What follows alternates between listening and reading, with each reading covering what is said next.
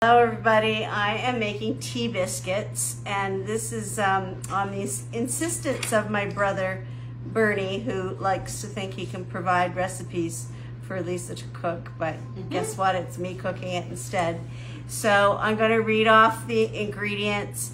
It's half a cup of sugar, 3 cups of flour, 1 teaspoon of salt, 4 teaspoons of baking powder, and those all get mixed together. And then you add 3 cups of shortening and you blend that into the powdered ingredients. And then it's 1 cup of something fun. He likes raisins, and we're going to use cheese and rosemary in ours, and 1.5 cups of milk. So the oven's going to be at 450 for 20 to 25 minutes. So Lisa's going over to set the oven. I'm going to get started. So let's go. So I've got half a cup of sugar here to put in the bowl. And I've already measured out 3 cups of flour. Ooh. All-purpose? Yeah, all-purpose flour. And here is 1 teaspoon of salt going in. And then in this dish, I have ready 4 teaspoons of baking powder. So there we go with that. So all that gets blended together first so that the powders are all good to go. Somewhat sifted.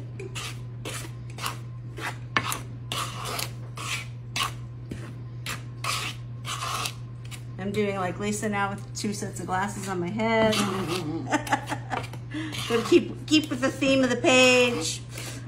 All right, so that should be good. And now we're going to put in 3/4 of a cup of shortening. So this was just regular Crisco shortening. And I'm gonna switch to the pastry cutter. So tea biscuits at home back in Nova Scotia, that might be a snack in the middle of the afternoon. Heat it up with butter, spread, cut in half, heat it up with butter. This version is also what a typical strawberry shortcake would be, where you cut the biscuit in half, you put the butter on it, then you have your crushed strawberries that goes over top, and then whipped cream. So that's a very traditional dish for us, the many different ways of preparing strawberry shortcake. But that would be one. And then when you start to add in other flavors, like my brother, when he handed me this recipe, he loves it with raisins because he finds it makes the biscuit nice and smooth and easy and not dry feeling. And a little sweet. And a little bit of sweet, yeah. And we ended up going with what we had. So we have cheese and rosemary from Lisa's herbs that she grows here. Okay, so the shortening is cut in, and I just keep checking because this is a recipe from my brother Bernie's friend Sharon, his neighbor, so it's not my own recipe. 1.5 cups of milk go in now. And I know I've got that in a dry measuring cup, but my good friend Lisa is getting ready for her recipe, so we're doubling up on counter space. I'm gonna just put some of it in and see how it goes before I pour the rest in, and see if I can get the rest of that shortening off of this blade. Because you don't want to overwork a biscuit, right? No, it's even okay if you still see some dryness of your flour and dry ingredients. So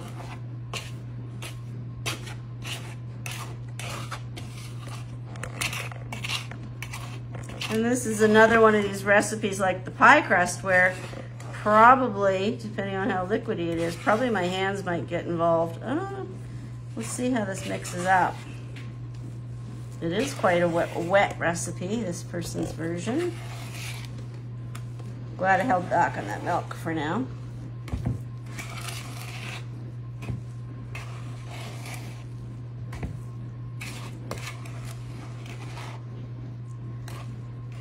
Yeah, a lot more wet than the ones I make are you're able to form them in your hand and cut them with a cookie cutter.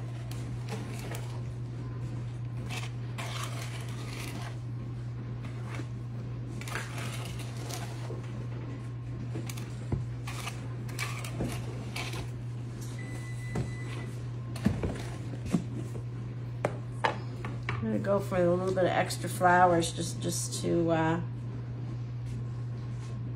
don't know, help form them, I guess. So they won't stick to you so bad. Yeah.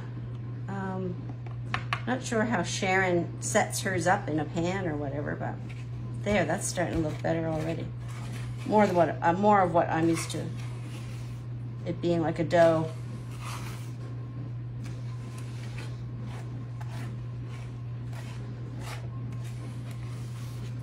Okay, let's see what goes on when we add the rosemary that's been chopped with the kitchen scissors, and we put some cheddar in this.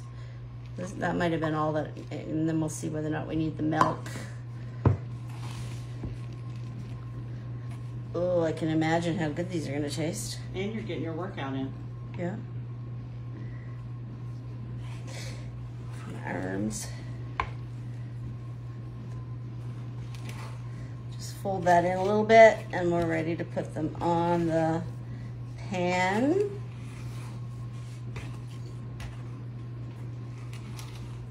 This is like some of the things that you see Lisa make.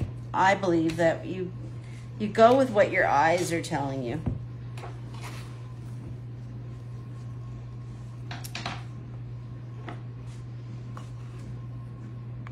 So we had biscuits this morning from Biscuitville. They are quite thin compared to what I'm used to, big puffy ones. Mm-hmm. Yeah, all different versions.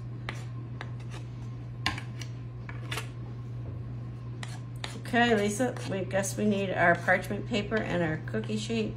You gonna roll them out, or do you? Well, I normally I just do it with my hands, and it's they're kind of floury. So keep that flour nearby. Let's see if I'm gonna have room. Do you have room to work? Yep. Okay. Just sit it down here.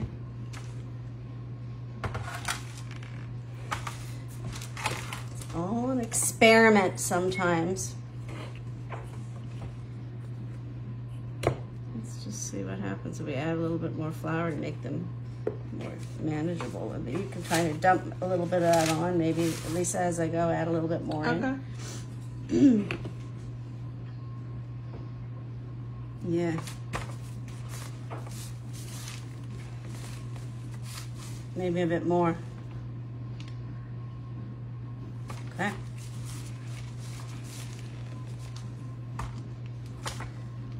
Very, very wet.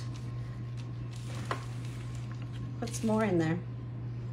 Here? Yeah, just a bit.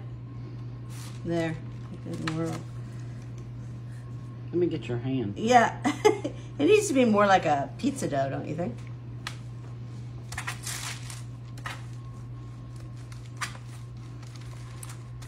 Okay, grab that bowl out of the way.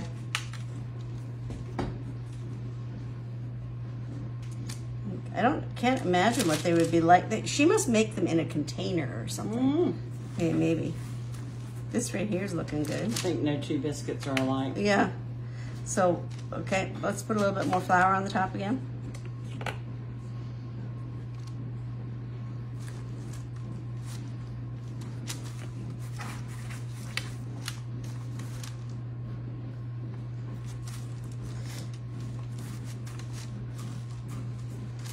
So you're just forming it with your hand. You don't necessarily need to roll it.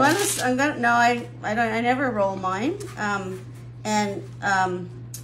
I was going to flour the bottom of this and then cut them, but we'll see. Just stick it in here. Stick the glass in there. And then we'll see if it'll cut through and make, there we go. That's what I'm after. Yay! Smells wonderful. That You rosemary. just move with what happens. That's the thing about cooking. It's a scientific experiment. Sometimes you got to use your brain more than you do the recipe. True.